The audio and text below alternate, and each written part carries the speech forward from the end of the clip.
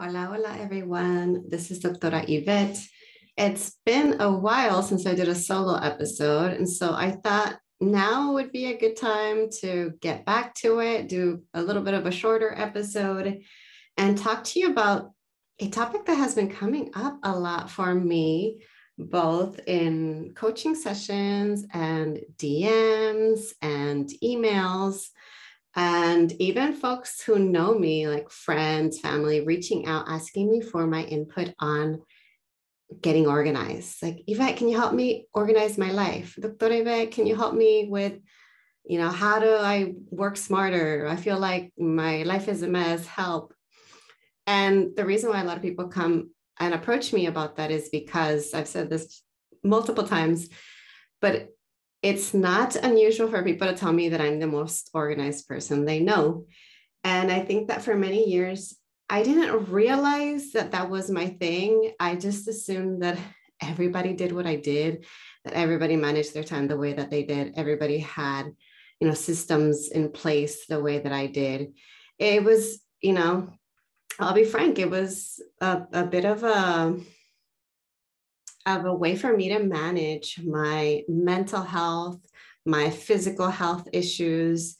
It was the thing that was in my control. So when I didn't feel like I had control over, say, dealing with depression or anxiety or dealing with flare-ups with my chronic illness and pain, I knew that I could take control of my calendar, of my to-do list, of my tasks, and setting up organizational systems, setting up standard operating procedures, which I'll talk about more right now. All of that has helped me to just manage my life and manage my health, my physical, my mental, my spiritual health. And so because I'm having these conversations, again, on the side with other people, and they found them to be very helpful. In fact, I'm in the process of developing a workshop for a group all about this topic on organizing systems and SOPs. So let me kind of get into it and why I think it's important for you to think about it and consider trying this out as you manage your own workload, both in undergrad and in grad school. So what do I mean when I say that it's important to set up organizing systems? When I'm talking about organizing systems, I mean, that can be applied in any aspect, any area of your life. It could literally mean, how to set up a system in your home to keep your house tidy or clean or whatever. But in this case, I'm actually referring to digital systems, to systems on your computer, because many of us, our work is virtual. A good portion of our work is on a computer. And when we do our work, we don't even think about it, but we rely on different types of containers. We have systems in place that we don't even realize are there, whether they're good or bad. It's hard to tell because sometimes we don't think twice about how we do the work that we do and how we organize the work that we do. But let me go back to talking about, we have containers. We have ways that we contain and divide and compartmentalize the work that we do. So what's an example of a container? Your email inbox is a container. It contains the messages that you're receiving from a wide range of different people and units and orgs, et cetera, that are needing to share something with you. So an email is a container. Your desktop, the folders on your computer, that's another container. That's another way that you're containing all of the information that you have on your computer, so your folders. Then there's also cloud-based storage. So if you're using iCloud or if you're using some sort of electronic drive, you could be using Google Drive, Box, Dropbox. Is a way for you to contain the information that you save, your folders, your files, your PDFs, your images, etc., that you may need to get your work done. They're all containers, and they are all part of your system, the system that you use to navigate your everyday work. And so when people come to me telling me, oh my goodness, I need your help, there are a couple of things that might be coming up for them. One is maybe their email inbox has gotten out of hand. They've got thousands of unread emails. They have email anxiety because they don't even know where to start. Sometimes they have trouble keeping track and staying on top of their inbox because they don't have a system in place for organizing their emails. And so they just get a bunch of emails. Some they reply to, some they don't. Sometimes they don't have a method for flagging important emails. And so that's where it's important to set up a system. I have a 15-page freebie, gradschoolfemtraining.com/kit. So in my grad school resource kit, I have one handout that talks about my email organizing system. And so this is what I've been doing for a long time without even realizing that that was my system, without realizing, again, that other people weren't doing this. And so when I get an email, I don't even think twice. I get an email, I read it, I label it. So, whatever folder, it might be work related, it might be health related, it might be related to bills, finances. So whatever it is, I label it. Then I flag it. So I add a little star, and there's different ways for you to star your emails if you use Gmail like I do. And so I have different icons for each star. There's a red exclamation mark. There's a purple question mark. There is a green check mark. And so typically, if something's important, I need to get back to them, I haven't responded, I'll flag it with a red exclamation mark. If I responded to it, but I still need it in my inbox because I need to file something that was important there, I need to get to it for some other reason, but I've already responded to it, I usually just flag it with a green check. Like I don't have to worry about it right now, I've already responded. And if it's an email where I know, okay, I can't answer it right now, I need more information, I'm a little bit confused, whatever it is, I just can't respond right away, I'll put a purple question mark. And so I label and I flag. After that, I may get back to it later or not. But once I'm ready to respond, after I respond to all of my emails, every single email, I archive it. Yes, there's a button on your email inbox. That's an archive button. No, you're not throwing away the email.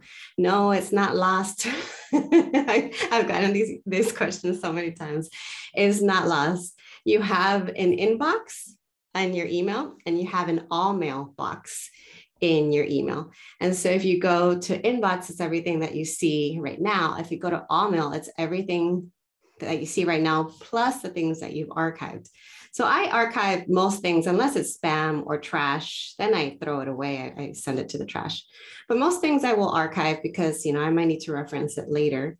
And that's my system. I have an organizing system. I have a method of staying on top of my emails that helps me to minimize my email anxiety. And the steps, each step, if you type up the steps that I took to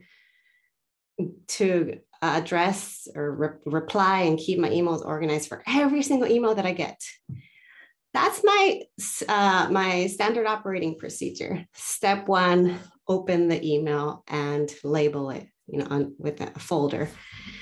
Step 2, flag it with some sort of star. Step 3, respond. Step 4, archive.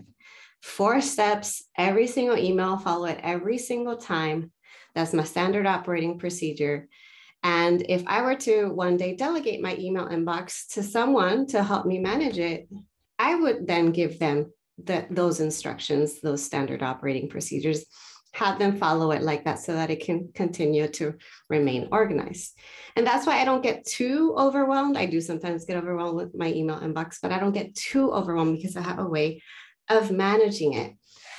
So I mentioned the standard operating procedures, and I want to go back to it a little bit because what do I mean when I say standard operating procedures? I don't think that's a phrase that we use a lot, at least I wasn't familiar with it in the humanities for both my undergrad and my PhD. It wasn't a phrase that I heard a lot. In fact, a lot of people that I worked with were not the most organized people, now that I think about it.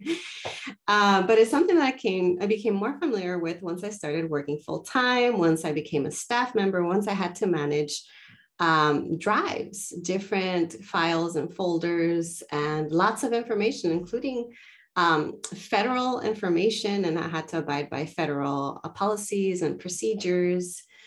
And so knowing and setting up, so knowing about standard operating procedures, so having descriptions, having step-by-step instructions for how you do what you do, every single thing that you do, writing a paper, sending an email, whatever it is that's part of your workload, writing down the instructions. That's one less mental load for you to worry about, because in the future, if you need to do that thing, even if it feels second nature to you, it's nice to have those instructions to go back to on a day that maybe you're struggling, you can just follow the steps.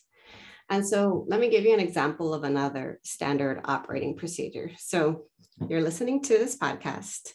Thank you for being a listener.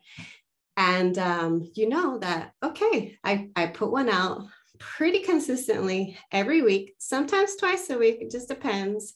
And sometimes if, life happens, it may drop down to every other week, but you can fairly consistently expect to have a podcast from me released a couple times a month, every week, every other week.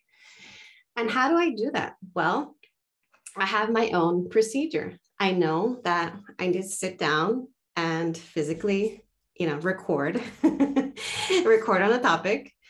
From there, the next step after recording is to actually edit the audio. So make sure it sounds okay and do some minor editing. I'm not a pro, but I do some minor editing, and then producing it, like actually putting the episode together with the intro sound, with the outro sound. Sometimes I might add, a little memo at the end with, if there's an ad in there, then making sure that that's on there. So that's all part of producing. And my podcast, I have it up on a variety of different audio platforms, but I also put it up on YouTube. So that's another step that I take.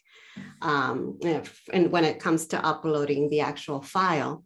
So there's the recording, there's editing, there's producing. Then I have to create a flyer for every single episode. If I have a guest, I'm sending that flyer to the guest so that they have it in advance in case they want to promote it.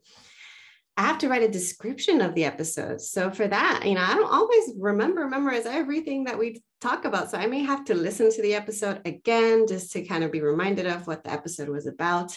And then after writing the description, I need to schedule my outreach posts, my marketing posts, my promotion posts to social media.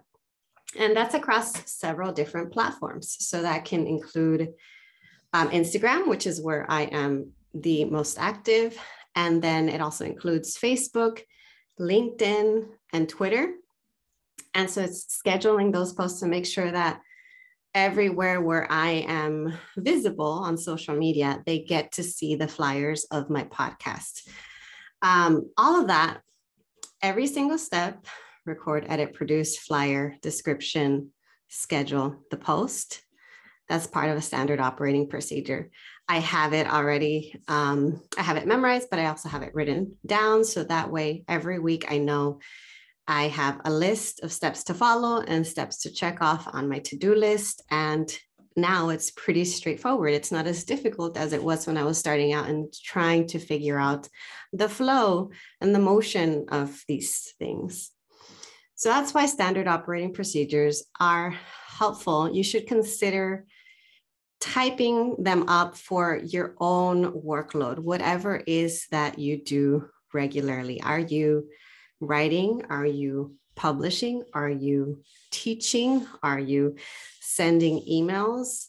Are you managing a household? Are you paying your bills? So everything that you do, try to see if there are ways for you to develop a system so that things become more routine, so that it's easier for you to get them done.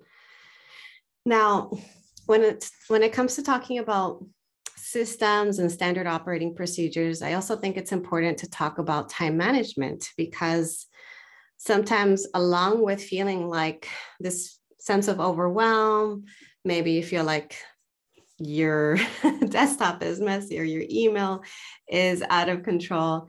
You might also be struggling with time management, maybe a sense of overwhelm at having so many things on your plate, so many aspects to your life, so many roles that you play, so many hats that you wear.